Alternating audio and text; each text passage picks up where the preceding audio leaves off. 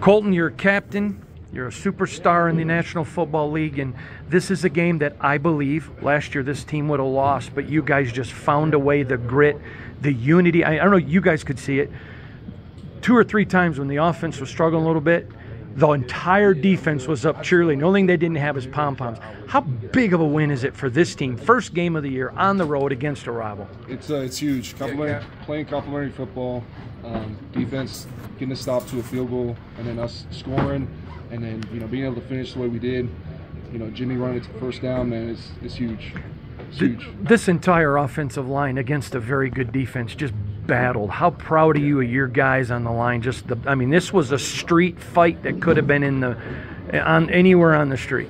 Yeah, no doubt. It was one play at a time. And, I thought we showed great mental toughness, kept the fight going the whole game, and that's what we needed to the last play.